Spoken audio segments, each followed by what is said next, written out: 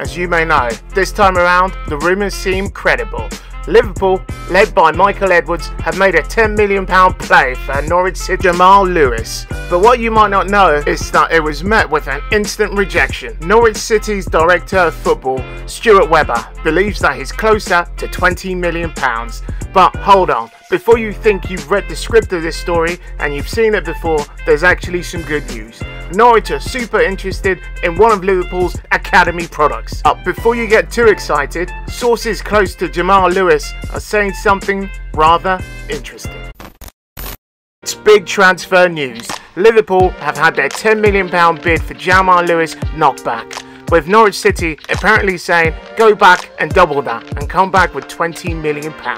Now, there's an option for Liverpool to push ahead, because Norwich City are interested in Liverpool product, Yasser Larouci. Now, this option might actually be a perfect fit for all parties involved, with Yasser Larouci actually wanting more first team football and Liverpool not wanting to offer him a new contract, given the changes to the loan laws by FIFA, meaning that you can only loan out a total of 8 players. Before we get into the interesting things said by the Lewis family and actually Jamal Lewis himself, a video of him actually speaking about Liverpool players, it's important first of all answer the question, how good is Jamal Lewis? Despite most people thinking that he came through Norwich City's academy, he actually signed for Norwich City in 2016, where he arrived from Luton's academy, in the exact same deal that also saw his best friend Max Aarons join in the exact same summer. So, what did the stats say and how does he compare to Andy Robertson? Lewis averaged 1.8 tackles per 90, which is pretty impressive. He also had a very respectable 0.9 interceptions per 90.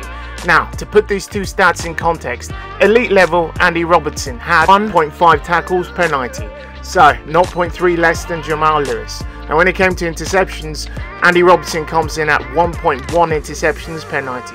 So only 0.2 more than Lewis's output. When it came to goals, there wasn't much in there, with Jamal Lewis scoring 1 and Robertson 2. Now, they're both the same height, but this is what separates the elite from the up-and-comings, with Andy Robertson and Lewis both being 5'8". But this is what separates the elite defenders from the up-and-coming. The main weakness in Jamal Lewis's game is his aerial duels. Lewis winning only 0.3 per 90.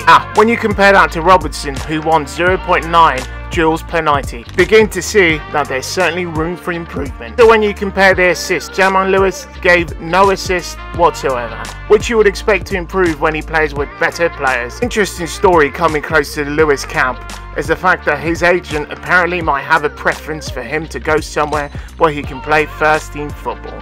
Having said that, this was all prior to interest from Liverpool, even though last summer we saw Liverpool actually be unlucky, with Lloyd Kelly actually moving to Bournemouth as opposed to moving over to Liverpool because of competition for first team places. To summarise, Lewis seems like a pretty exciting young talent. He certainly seems to have all the raw tools to make it to the top. Considered a career as a sprinter at youth level before making it big at football, so certainly quite athletic. All the deficiencies in his game seem to be the sort that will come with time and actually playing alongside better players.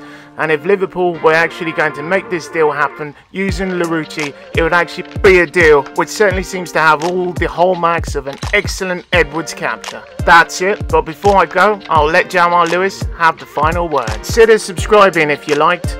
Do like, share and subscribe. And as always, until next time. Who is it? Honestly, I gotta say Salah. But Salah, what's he? How quick is he? I'll say he's sharp. That's the right word to describe him. He's not maybe like Mane quick or Van Dijk quick, but Van Dijk quick. Van Dijk's quick, you know. He don't look it. He's just kind of them long strides, but yeah. Also helps when you're quick up there as well. He seems like he's a step ahead there. That's what it is as well in the Prem. All these guys are just so sharp mentally. Is that what you've noticed, yeah? Yeah, 100%. They're all athletes and they're just all sharp mentally. Like with Salah, I think he kind of, when I was playing against him, he gauged that I was quite athletic, so he just started playing at one touch running. So in the Championship, you wouldn't do that. They just try to do what they know. So it's good to kind of get exposed to that kind of quality.